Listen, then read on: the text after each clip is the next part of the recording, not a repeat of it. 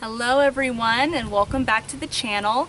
Today I am going to be talking to you about squash bugs because it is that time of the year again.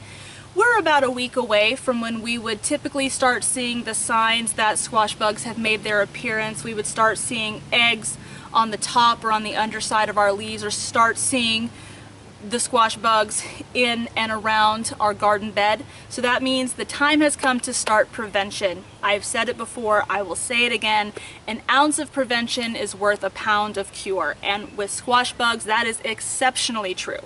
Squash bugs can get out of control really quickly.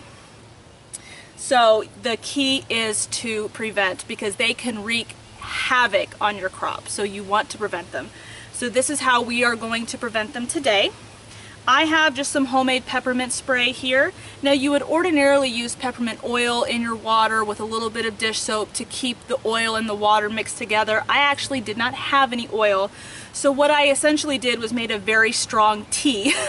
I steeped dried peppermint leaves from my garden last year and made a very strong tea essentially, but it's going to do the same thing. It won't last as long on the zucchini and squash plants as long as an oil would. An oil, that smell is going to last longer, but the point is just to mask the smell, and this, believe me, has a very strong peppermint smell. So all we're trying to do is mask the scent of the plant, so this is going to do the same thing.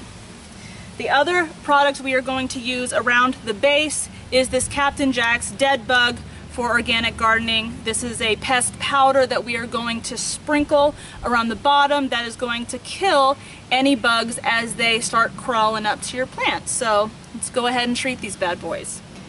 All right, the first thing we're going to use is my peppermint spray. Now what we're going to do, I'm actually going to try to avoid the leaves as much as possible because I do not want to burn holes in the leaves, but all the way around, even on the edges, get underneath here, all the way around the base and along the outside of the garden. We are just trying to mask this scent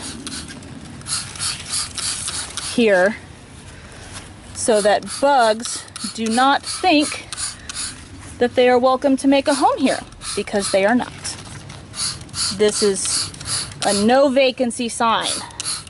No, you are not welcome. There are no apartments available. You're just going to have to try somewhere else. So I'm just going to keep spraying, and then we are going to move on to the dust. So I have my camera set up here so that I've got both hands available, so I can easily spray my powder dust here and get it more accurately than trying to do it with one hand. So all we're going to do is, well, first you want to give this a nice shaky. You're going to peel back some of the leaves here, and what we're going to do is we're just going to put a nice layer of powder around the base of the plant here so that anything that we don't want tries to crawl towards the plant will die whenever it crosses our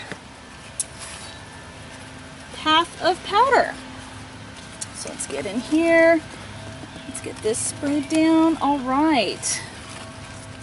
So that is a nice layer. Anything that tries to cross will die when it crosses the powder. Now, one more thing I forgot to mention with the peppermint spray is not only spray everywhere around it, along the sides of your bed and everything, you can also spray down, straight down into the middle of the plant as well. So go ahead and do that as well. All right, everyone, and my squash and zucchini plants are nice and protected. Now, you're going to want to be on a schedule with treating for squash bugs and other pests with your squash and zucchini plants. I would recommend about once a week. Now with this peppermint spray, since this is not oil, it doesn't have the oil in it, this is not going to last as long. I will probably come out and spray with this every couple of days.